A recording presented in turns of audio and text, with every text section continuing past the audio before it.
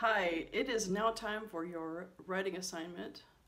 Yes, we've gotten to that point. We finished all the grammar assignments for this quarter, and now you just have your 4 parts of your writing assignment and your exam review, and those are the only things left on your accumulative. Let's get into this. Write a fictional story. Now, the first story this quarter was supposed to be a story from your own life or something that you know is true story. Some people actually wrote fictional stories for that, and I didn't count it against them. But now we are doing a fictional story. Write a made-up story about a tough decision. Somebody has to make a tough decision. And these are just to review something that I think you should know by now from literature class. That the main things in a story are characters, setting, and plot. The characters are the people. The main character is the person that the story is about. The setting is the time and place and situation of a story. So like, let's say it happened out in the wild, wild west in the 1800s in the United States. And the situation is that with the pioneers, okay, that would be one example of a setting. And a plot is actually what happens and then what happens and then what happens. You should know by now that a plot should have a beginning where you find out something to get you interested in the story, something about the main character, the setting, stuff like that. Then something happens that gets the story started, and that is what starts the conflict in a story, and what happens after that is driven by that conflict. The conflict can be interpersonal between the main character and someone else. It can be between the main character and nature, so like trying to survive in a desert or something. But our plot conflict is going to be an inner conflict inside the person having to make a certain decision and act on it. Okay, so the pre-writing here is going to be this. Use your imagination and answer these questions. Number 1, who will be your main character and what is a strength he or she has? Also, what is a weakness? And so in the example that I'm going to attach, the main character is a 7th grade girl and she's friendly, that's a strength, but a weakness that she has is that she can be a little bit shy or hesitant to talk to people that she doesn't know super well. And so that's the kind of thing that you're supposed to write on number 1. It doesn't have to be a super long thing about the character, just something like that. Number 2, your character's weaknesses, your character's main weakness, okay, that you're going to talk about. We all have a lot of weaknesses, but this weakness is going to be something that will make a decision hard. So that's the weakness that you want to put on number 1. What is the decision that you're going to have to make? And so in the example that I'm going to attach, this 7th grade girl who is friendly but shy is going to have to make the decision to talk to a boy that she likes. Okay, so is she going to make that decision? Is she not? Kind of thing. Or she is going to make the decision, but is she going to talk to him or is she not? Number 3, make a sensory chart for your setting. And so I will attach an example that goes with the story that I'm going to attach. But you should have probably at least 2 things under each heading.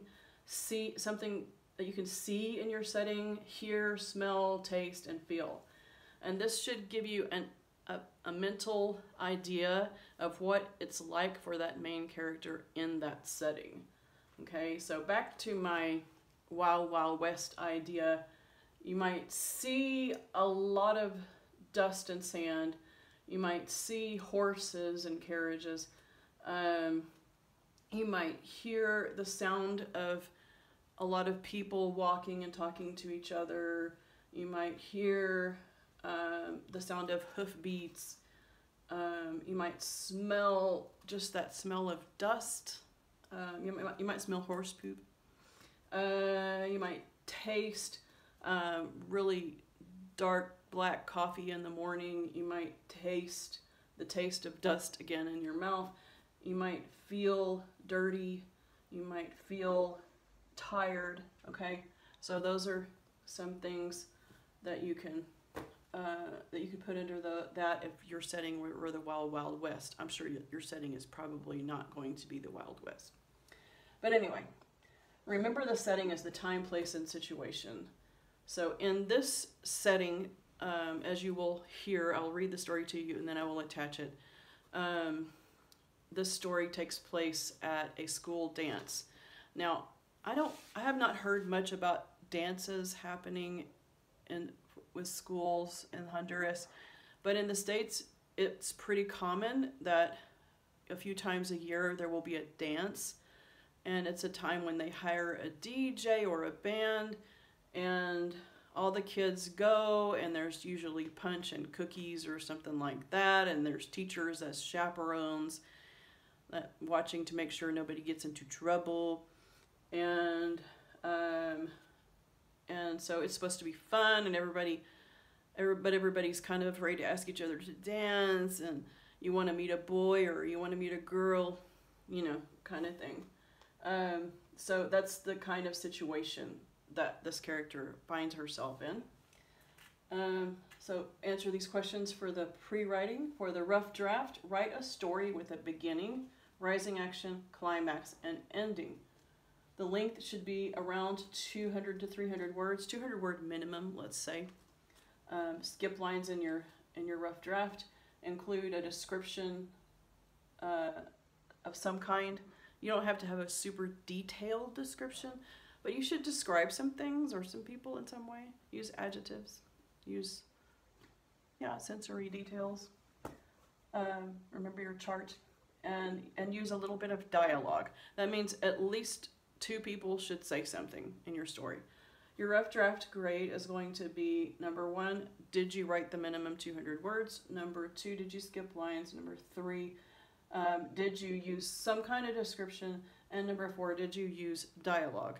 We'll work on punctuating the dialogue correctly once we get there, but let's just get this rough draft done. So first do your pre-writing and then do your rough draft. Okay? Again, that's the order it goes in. Don't put the rough draft under the pre-writing heading, because that's not where it goes. The pre-writing is just your answers to these questions. The rough draft goes under the rough draft heading. Okay, if you don't see the rough draft assignment yet, that means it's not time to do it yet. You need to do your pre-writing next. Okay, I think that's all I have to say about this. Please let your imagination, you know what, there's something else. So if you have trouble coming up with an idea, okay, what I want you to do is imagine a situation, like I just described the Wild Wild West, or I just described a junior high dance. Imagine some kind of situation. Imagine a character, put the character in the situation in your mind, okay? And then knowing the weakness of this character, let's just see what happens in the story to activate that weakness, okay? And to maybe activate the strength to overcome that weakness. Let the film play in your mind and write down what you see inside your mind. Maybe that will help you. That's actually an idea that I got from a book by Stephen King on how he writes stories. And he's pretty successful, so I think that might help you. Happy writing!